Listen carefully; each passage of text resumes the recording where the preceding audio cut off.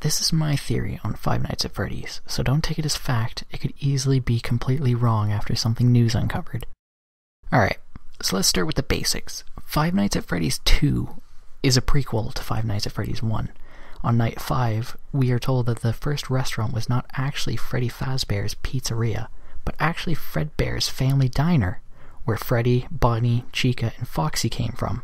At some point at the diner, while Freddy was handing out cake, a kid was locked out of the party, and a man, who we will call Purple, came up and killed said kid, all the while Freddy knew and something in him was saying, "Save him."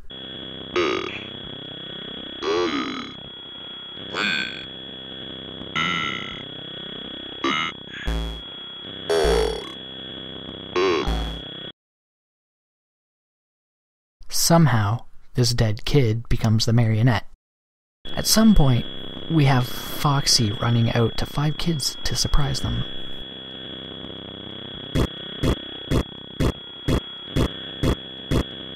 But on the third run, Purple is seen in the corner and all 5 kids are dead. This is possibly the cause for the diner's closure. We then come to the Marionette's minigame, where 4 of the dead kids are, and you put the heads of Freddy, Foxy, Bonnie, and Chica on them. But what about the 5th, you say? Golden Freddy. We then have the new place, Freddy Fazbear's Pizza, known by the fact that it has the parts room with the old animatronics. The marionette shows up, maybe after hours, and Freddy follows him, while the same thing said, "Save them."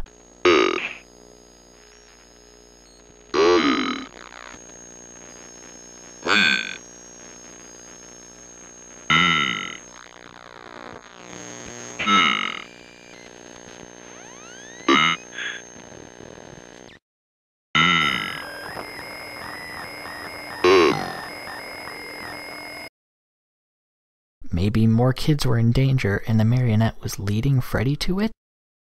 Sometimes you will find Golden Freddy while following the marionette. Now, this might not be that big of a deal if it weren't for the other ending for this. That being that Purple shows up and attacks Freddy, crashing the game. Maybe Purple used the Golden Freddy suit to get in after hours, and to a greater extent used the suit to get in and kill the kids in Foxy's minigame, considering that the suit was said to be used for something bad previously. Now, all of this could explain why the animatronics are so hostile to adults after everything Purple did. Eventually, the marionette gives life to all of the animatronics. That's when things start going downhill, as the previous night guard reported the animatronics trying to get into the office and was then moved to the day shift. We switched him over to the day shift. So, hey, lucky you, right? Resulting in our good friend Jeremy Fitzgerald getting hired. Blah blah blah, old animatronics turn on, blah, mangle is nightmare fuel, blah blah blah. Then we reach the 5th night, where we're told that the building is in lockdown concerning a previous employee and that the day shift has become available. From what I understand, the building is on lockdown. No one is allowed in or out, especially concerning any previous employees. When we get it all sorted out, we may move you to the day shift. A position just became available. Could this previous employee be Purple? And that was why the animatronics were trying to get into the office? Then there's the 6th night. The place is closing down and... Someone used one of the suits. We had a spare in the back, a yellow one. Someone used it. Now none of them are acting right. Did someone use the suit? Or did it come alive because of the marionette? Either way, it's up and moving now during night 6. And Jeremy is then told that... We have one more event scheduled for tomorrow, a birthday. You'll be on day shift. Wear your uniform. Stay close to the animatronics and make sure they don't hurt anyone, okay? Resulting in the most infamous of events, the Bite of 87. Now here we go with my personal favorite theory. We have Jeremy working at the birthday party, watching toy Freddy, Chica, and Bonnie. The marionette is doing its thing, whatever that is, since we never really hear anything about what it does during the day. But eventually Mangle gets up and leaves Kid Cove.